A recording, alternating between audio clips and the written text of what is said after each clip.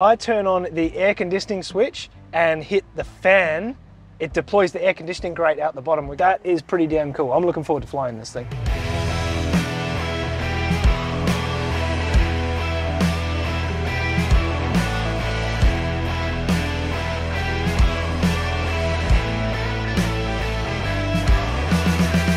Hello everybody and welcome. We are here in Sydney. Dead Stick Adventures is at Sydney Flight College. We're having a look at this brand new Archer TX. We're going to do a flight around Sydney so you can see Sydney Harbour from the air, hopefully, if we get the clearance. And we're going to have a look at Sydney Flight College and their beautiful facilities here at Sydney Bankstown. Put YouTube in theatre mode, sit back and enjoy. So in this walk around video, we're going to take a close look at this Archer TX. I'll give you a feel for what it's like, and I'm also going to compare it to the nearly 50-year-old Archer that I've done most of my time building in. I think it's going to be a little bit different. So these brand new Archers are pretty cool. This is a 2021 model. Most of the exterior is going to be the same as any Archer you've seen. Where it gets really interesting is on the inside. So let's have a quick whip around the outside. I'll show you what we can see, and then we'll have a look inside. Built in 2021, so it's almost brand new as of this filming. It's got 50 hours on it. Now, Piper built these aircraft specifically with flight schools in mind. They built the TX version, which is what we're flying today, and then they built the LX version starting in 2010. The LX, more geared for private flying. The TX, perfect for flight schools. So up front here, the 180 horsepower IO360, flat rated to 180 horsepower, which means it produces the same power output up to a particular density altitude. I don't know what density altitude that is. Do you guys know? So these Archers are good for about 128 knots at 75% power at about 5,000 feet. At that height, you'd be burning 42 litres an hour. So it's a pretty economical little aircraft, particularly for training. So this one's also got the hot weather kit installed. So on the right-hand side, it adds a duct for the oil cooler, and it's got a shower of sparks magneto system, which, according to my research, produces a really high voltage retarded spark using high capacitive discharge, which supplements the impulse coupled magnetos. What the hell does that all mean? Big, hot, retarded spark. Make it easy to start when students give it too much juice. So with full tanks burning 42 litres an hour, it's got a 210 kilo cabin lift. So that's pretty impressive. And with that, you get 522 miles of range. So on the side here, pretty standard Archer stuff, the same semi-tapered wing as most of the Archers that have been produced in the last 40 years. It makes it pretty easy to fly. What is different is these wingtips. Landing and taxi lights are in these clear domes at the front. And then you've got your nav and your strobe lights here, and of course they're all LED. In terms of fuselage, absolutely identical to the older Archers. What you've got, which is a little bit different, is a few extra antennas up here for the goodies that are in the dash. So I just got totally distracted by a close-up of a DA42. The stats that I heard from Tristan on these things are unbelievable. 42 litres an hour, the same burn as this aircraft, with 2 engines burning Jet A. I want to fly one. So up the back here, all standard Archer stuff, exactly the same tailplane as you've seen on every Archer, and of course, the all-flying tail, Piper's signature. Now that DA42's gone, stop distracting me, check out the livery. You guys know that I'm a sucker for nice paint. It comes from growing up in a crash shop. Piper actually designed a custom livery for Sydney Flight College. You can see the beautiful blues on the wingtips and the elevator tips, and I love what they've done back here with this logo. Check that out. Doesn't smell like vinyl and avgas in here. So that's the outside. Now let's have a look at the inside. That's the best part. Oh, dude, it's got that new plane smell. So in here's where all the magic happens. This is what's different about this Archer. We'll light up these displays in a second, but check out this yoke. Rock solid buttons everywhere, and it's even got a TOGA, or take-off go-around button on the throttle. It's like an airliner in here. Okay, let's go. Some battery and avionics. So let's have a look at what we've got in this brand new Archer. Yes, thank you, I get that. So let's have a look at what we've got in this brand new Archer TX. Pretty impressive panel, if I'm honest. Left-hand side here, we've got a G5. In the center here, we've got the G500 TXI, so that's a full moving map display. And the right-hand side here, we've got the MFD, PFD, MFD. Then of course, right hand side here, you've got ELT operation, we've got some defroster, and check out this little button here, that's for the air conditioning, which I think we're gonna appreciate because it's pretty warm here today. Down on the right hand side here, all the standard circuit breakers, notice that they're all pull circuit breakers, so you can reset them, and then of course you can pull them to simulate failures. And then alternate air, as you'd expect, being a fuel injected aircraft, and a pretty simple throttle quadrant here, just your mixture and your throttle, just like every other Piper Archer you've ever flown. Of course, down the bottom here, we've got some dimming switches for the panel, for the switches themselves, and for the avionics. And then the bottom section's really clear. There's nothing down here, no engine gauges, no fuel gauges, because of course they're all up in the G1000s. So I haven't got a ton of time in G1000 cockpits, but let's have a bit of a look and see what we can see.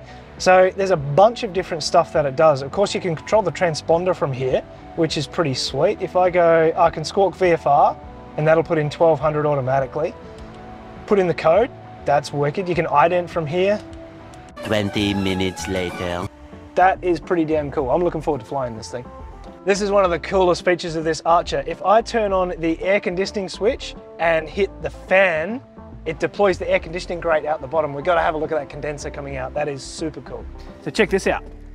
Something you don't see in your standard Archer, airbag seatbelts. That is pretty cool. I feel safe.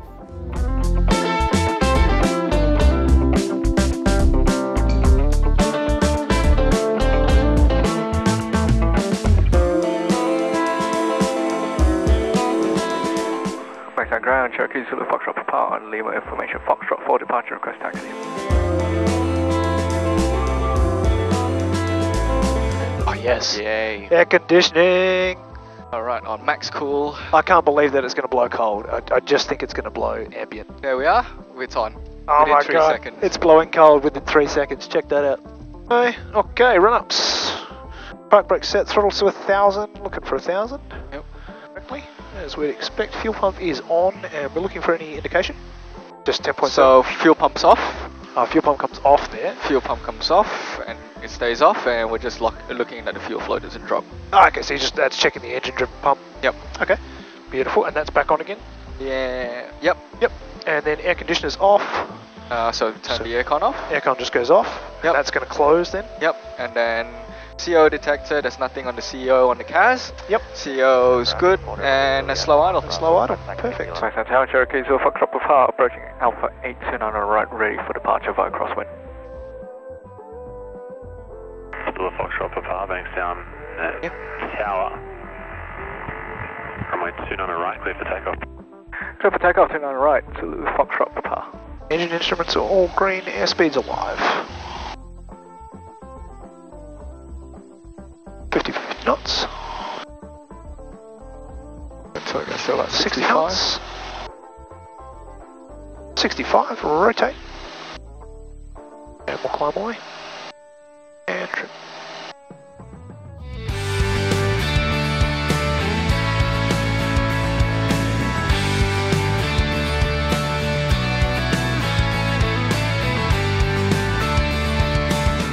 Zulu Foxtrot Papa, we're approximately 10 miles to the west of Long Reef, currently 2000 shortly on descent for 1500. Any chance of a Harbour Scenic 1 today? Zulu Foxtrot Papa, remain clear of controlled airspace, squawk 3452, and you might just be in luck. Ah, beautiful. Squawk 3452, remain OCTA, Zulu Foxtrot Papa. Might be in luck. Might be in luck, that's awesome. Touchdown should be Zulu Foxtrot Papa, it'll be a couple minute delay, maybe 5. I'll call you back when we're ready.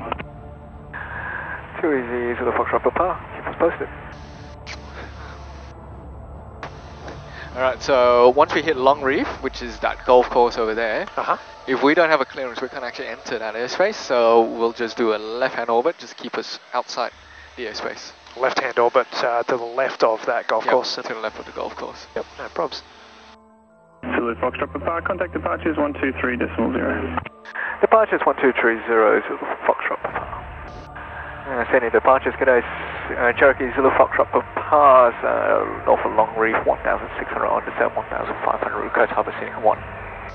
Zulu Foxtrot Papa, Sydney departures, good afternoon, cleared Harbour Scenic 1, Sydney QNH 1019er.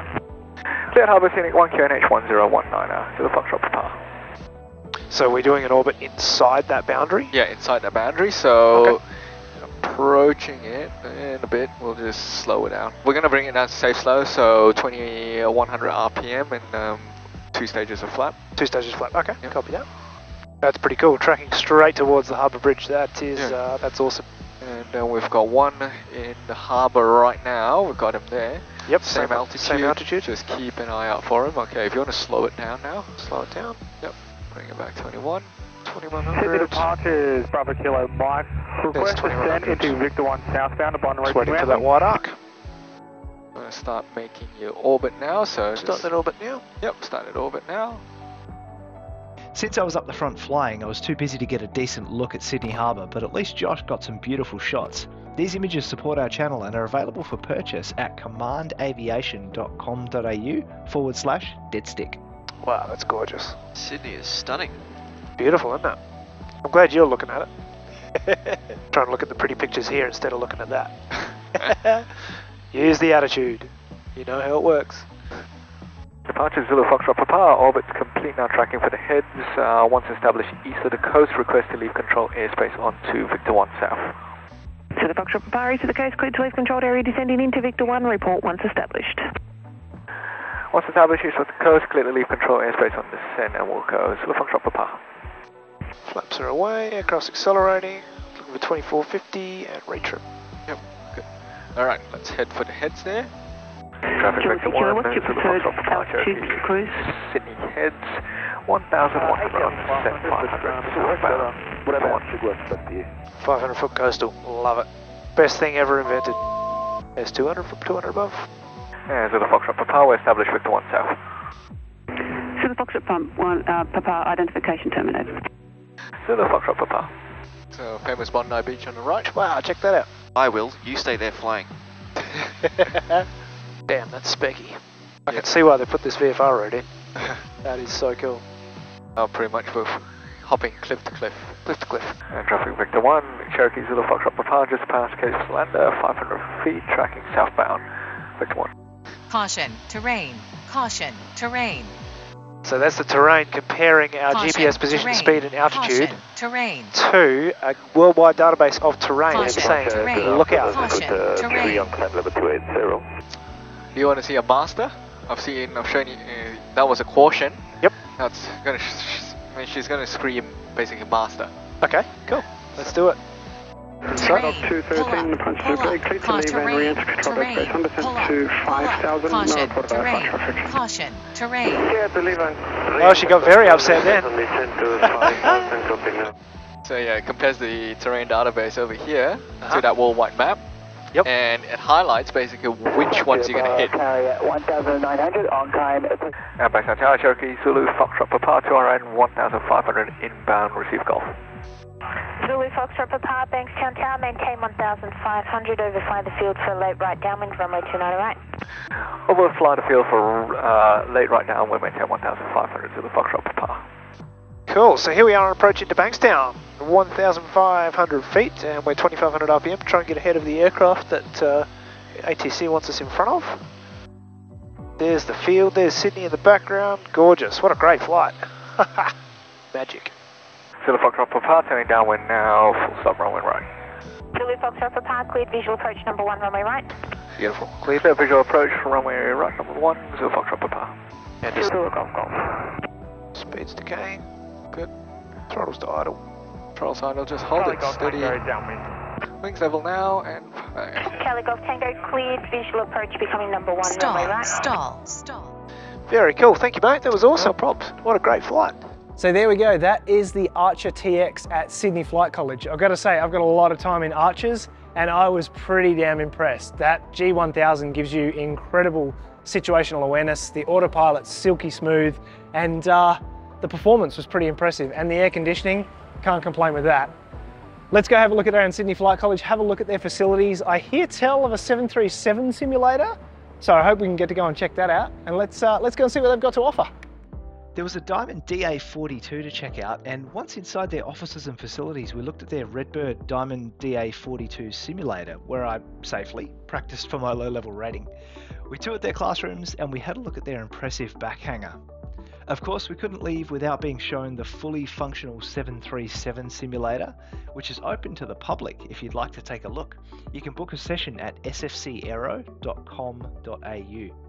Thanks to Sydney Flying Club for hosting us and showing us around and letting us tour their facilities and fly their aeroplanes. Check them out at sfcaero.com.au.